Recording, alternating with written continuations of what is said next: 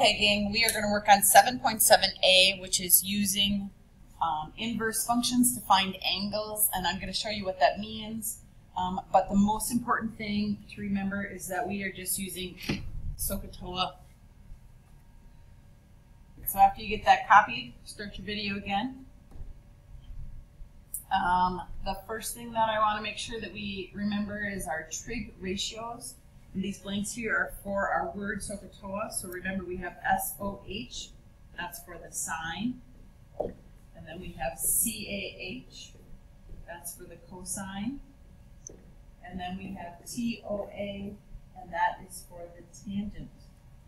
So if we are looking at this angle right here, focusing on the angle that's circled right here, labeling our sides, we have always the hypotenuse opposite the 90-degree angle.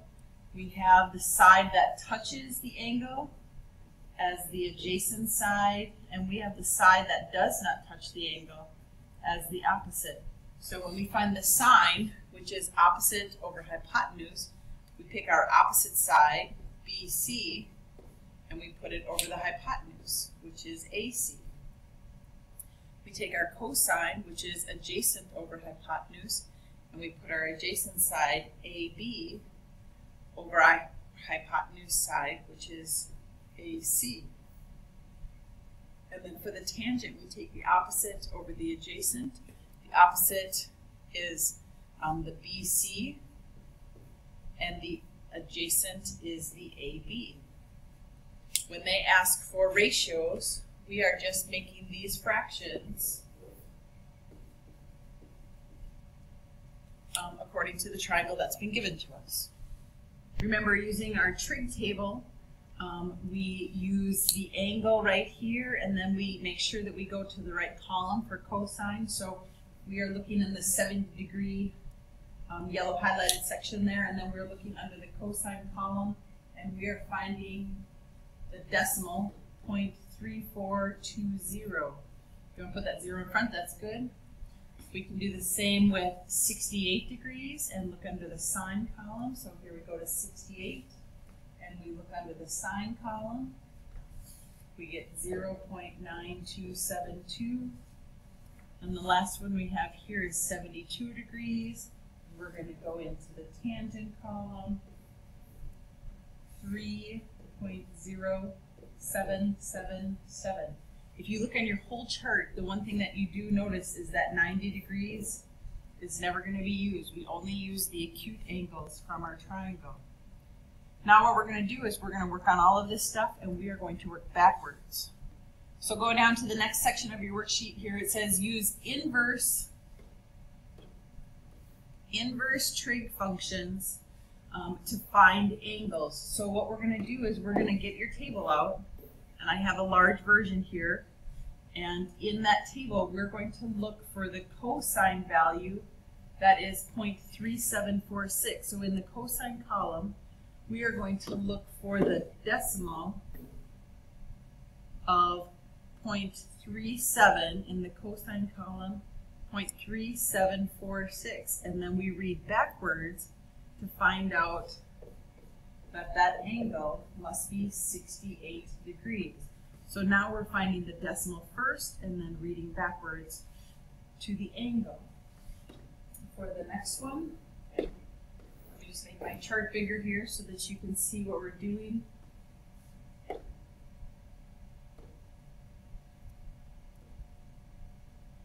Oops, let me bring it to the front.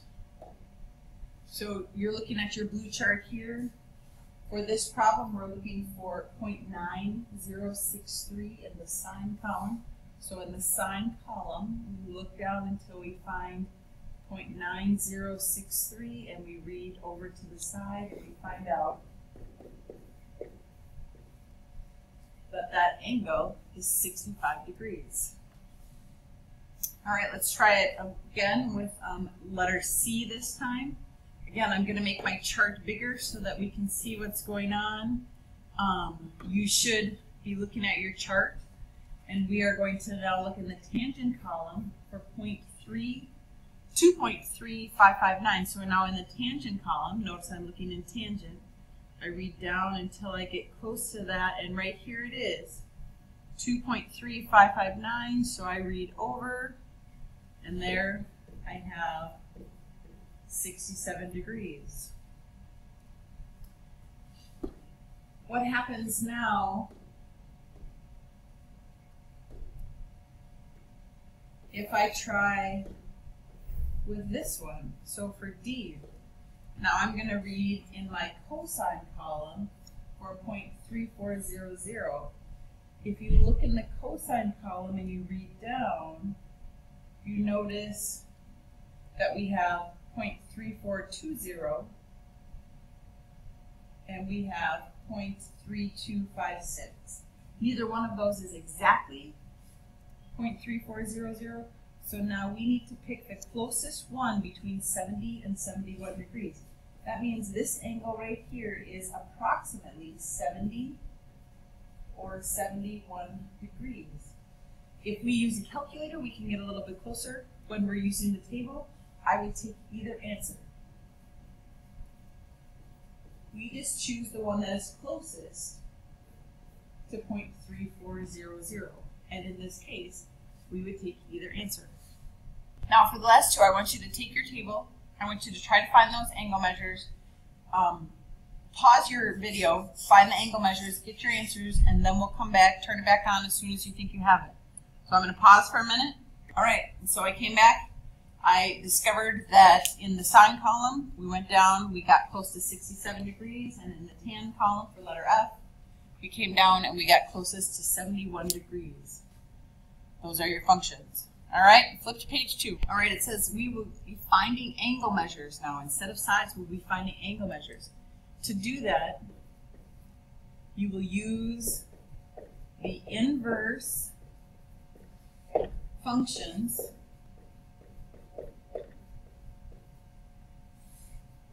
to find angles. What does that really mean? That means we will be reading the chart backwards.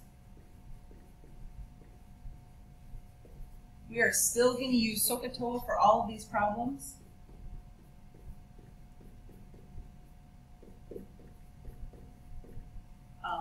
We just have to read the chart backwards. So, looking at letter A, we find the angle that they're talking about, and X is right up here. Like we did before, we label our sides. Opposite of the 90 degrees is the hypotenuse. This side that touches the X is the adjacent. So I look up above, and adjacent and hypotenuse is my cosine. So we write the cosine of X equals 10 over 15.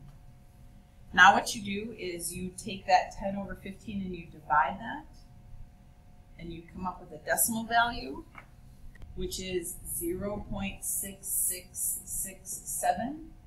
And then we are going to look in the cosine column for that value to come up with the answer. I made the chart, and if I look in my cosine column for that value, cosine column, 0.6667, closest right there, I think. X is about 48 degrees. And that's all you have to do. Now, technically, how does this cosine thing go away? We do what's called the inverse. So to move that to the other side, we take the inverse of both sides. And so we write X equals cosine negative 1.6667. And that little inverse symbol right there means read the chart backwards. Let's do it again for the next problem. Notice we have the same numbers, but we move them around a little bit. From the X, we now have the opposite side, and we still have the hypotenuse. So if I look up above, opposite and hypotenuse is now going to be sine. So we write sine of x equals 10 over 15. We divide that out again and we get 0.6667. Now again, we want to move this to the other side. We do that by the inverse, 0.6667, which simply means to look at my chart.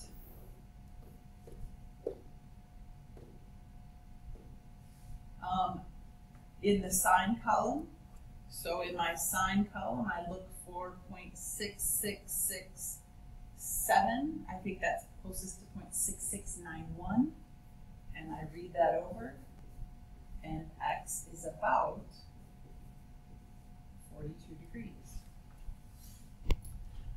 For problem C, we look at this problem and we notice now we have many unknown things.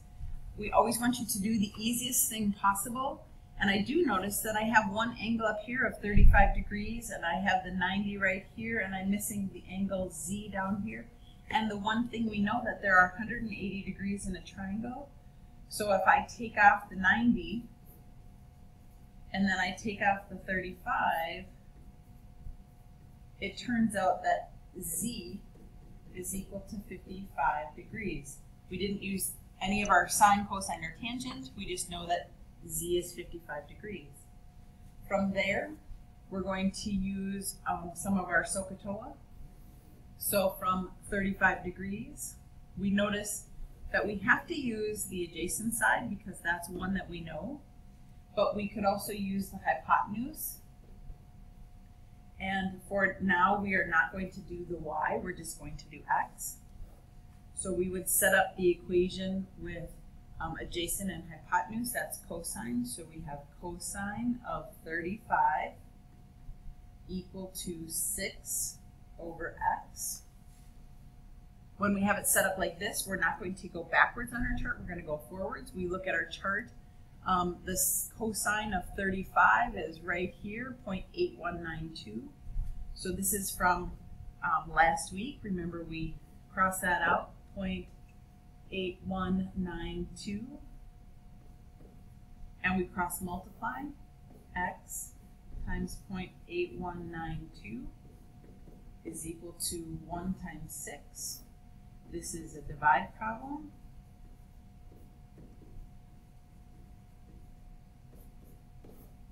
And I go to my calculator, 6 divide 0.8192, and I get x to be 7.32.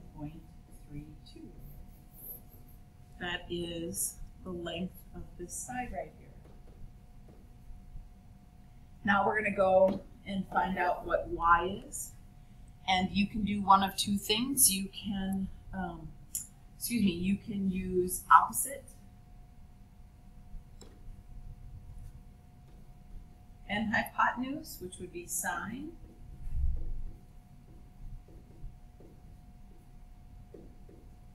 Um, 7.32. Let me erase that. 7.32. Or you could simply use Pythagorean theorem. 6 squared plus y squared equals 7.32 squared. You could do whichever one you want. Both would solve to get you the right answer. Just quickly to talk about D and finish this one up. Notice that we don't have either of the angles, so you might want to find out what x is first. And if you have all of the sides, remember you can use a little Pythagorean theorem.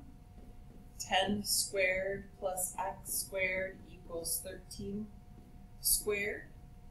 And you can solve that out. 100 plus x squared equals 169 minus 100. X squared equals 69. And then we would take the square root of that and get x to be 8.31. And then to find out the angle measures, Doesn't matter which one we pick. If we just pick Z because it's on the top, I would look at the 10 and the 13. 13 would be your hypotenuse. 10 would be your adjacent. And that would be cosine. So we write cosine of Z equals 10 over 13. Go to your chart. We'll first divide that out. And we get 0.7692. And then we move that over. And that's where we do cosine to the -1 of 0.7692. And if you look at your chart, we would end up with 39 or 40 degrees.